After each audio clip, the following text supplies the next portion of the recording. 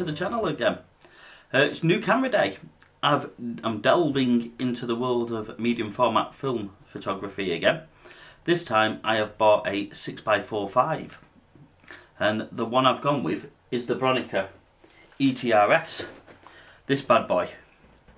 It is a, as I say, 6x4.5 camera, medium format, 120mm film.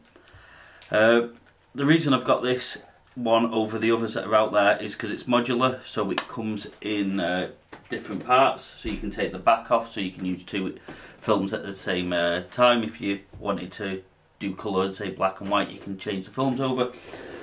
Lenses, can get different lenses again. Got the viewfinder on this one instead of the over the top looking, and also got myself the handle instead of the winder, so that's on its way. So I just wanted to do a quick overview of it, box opening, which I did, and just to show a quick overview of some of the images I've took with it. So I've had it a couple of days now. The weather's been really bad up here in Manchester and Stockport way. So what I did one afternoon at about 5:30, 6 o'clock, I got bored.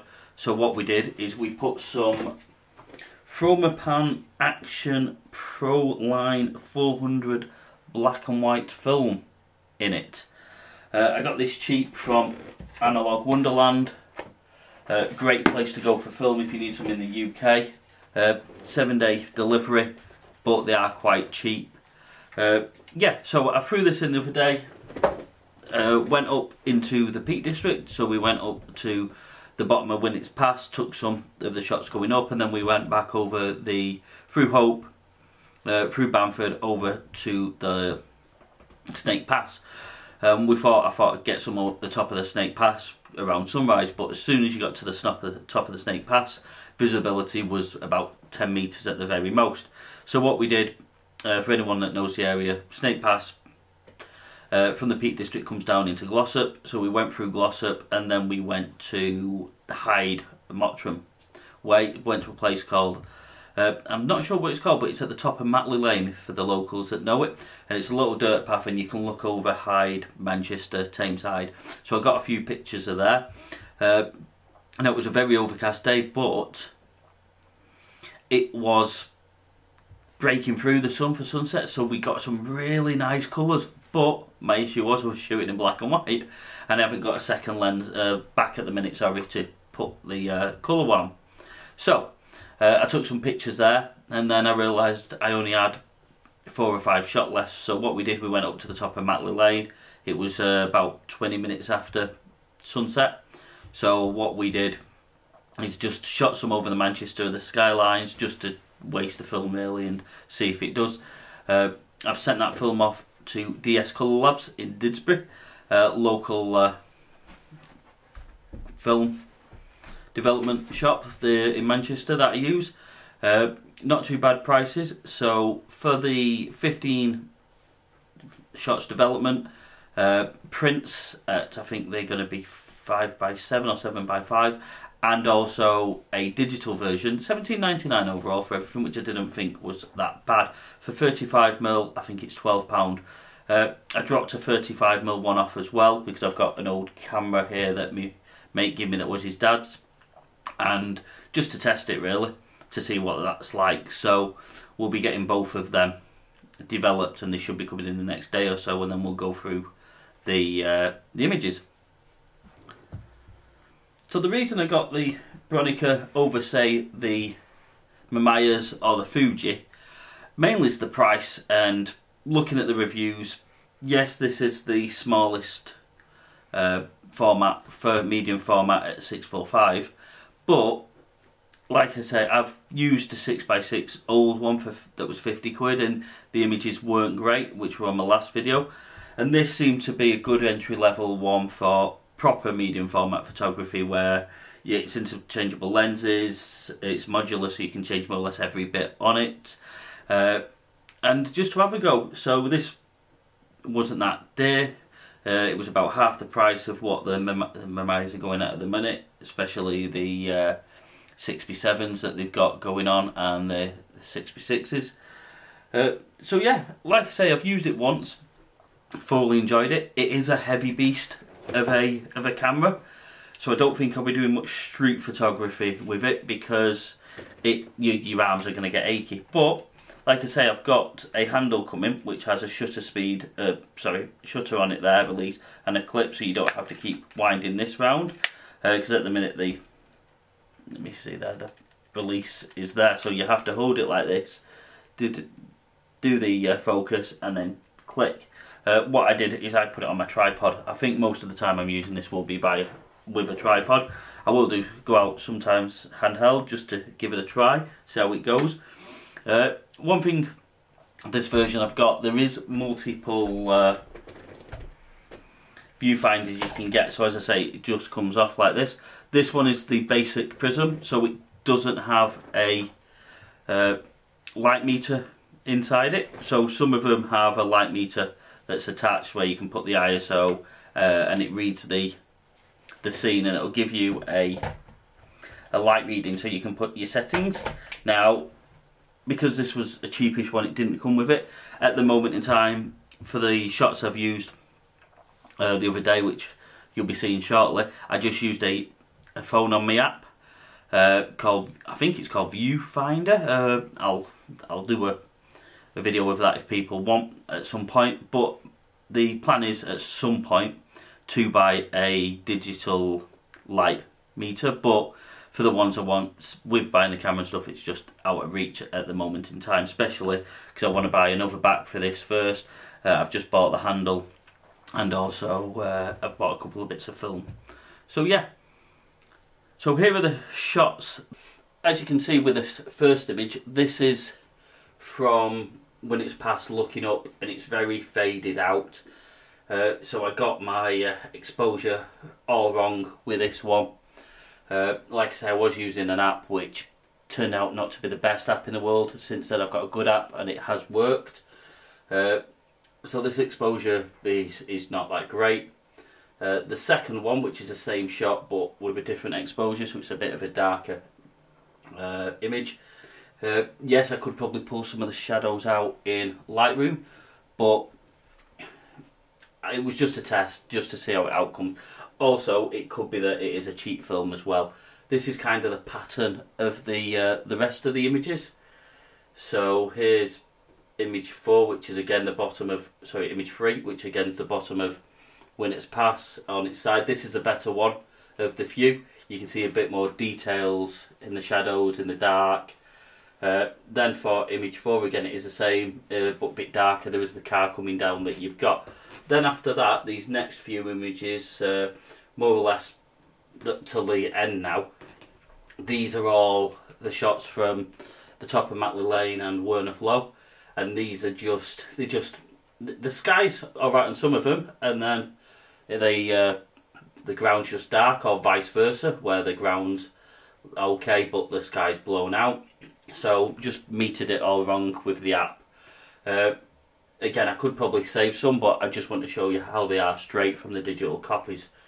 But there is a couple that are okay-ish and probably could be saved, but I'm not going to, because there's nothing spectacular. This last one is probably my favourite shot of them all, because it has come out quite well. I think I was at about 5.6 with this one, and I believe it was 4 seconds. Now, as you can see, it's a bit grainy, and it's not pin sharp, or it's not that sharp. Now, I have had some colour better film developed, and that has come out a lot better than this one. So I think it is just a case of the Fomapan Action 400 is a cheap film, because it was nearly a third of the price of the others, so it was really cheaper. But overall, I'm happy with the tests. Not happy that some of them didn't come out, but I believe that was just my app and me getting my settings wrong. Because as I said, I've done some colour with a different app and they've all come out bob on. None has been an issue at all. So yeah, that's the one 120 images, and I'm happy with the overall test. So I did mention that I'm getting some 35mm film developed as well, pictures and the digital versions. The reason I'm doing that is because getting into a bit more film photography, I was like, I've got a couple of old 35mm cameras that I've been given in the past, a couple of years ago. I really wanted to get into it then, so a couple of mates give me a couple of cameras of their dads to say, here, have a play with it. I've got one, which my mate Brian gave me, his dad's, it's up there. I have used that once before, about 2.5 years ago, and the pictures came out great. It's a bit of a newer camera, so it's all electrical in there, and it works a treat. But this time I've used this one, which is my Canon AV1 point and shoot film camera, 35mm. I dug it out because I remembered I had it. I've got two lenses. This is the 50 1.8, and then I have, I think it's a 70 to 200. Not sure on the aperture. That's downstairs at the minute. I've done a few shots with, well, most of them I've done with a 50mm, and I've done a couple with a telephoto one. I randomly tried some with a moon to see what it does look like. One thing to note about this camera, which I'm not sure if they're going to come out or not, is normally when you half press the button, inside you're supposed to have the shutter speed pop up. It tells you on the side. That doesn't work unless you've got it in bulb or for a selfie, but it only ever goes to 60th of a second. So I'm not sure if this is even working properly.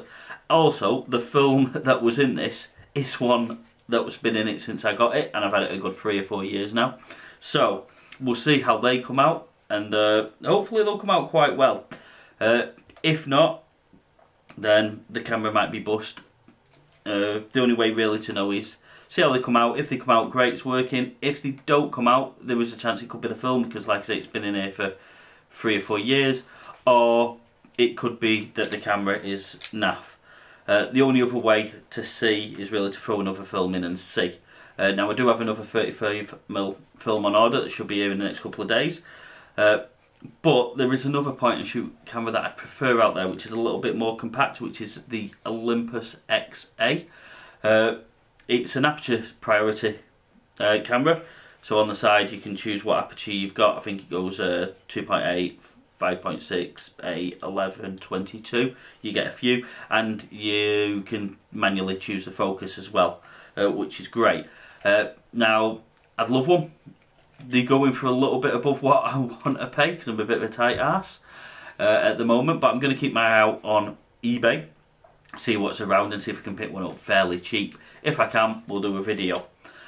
So, I don't know if these images have come out well or not because they're still processing, but if they have come out well, here they are now. As you can see there with the 35mm, they didn't come out, it was just blank.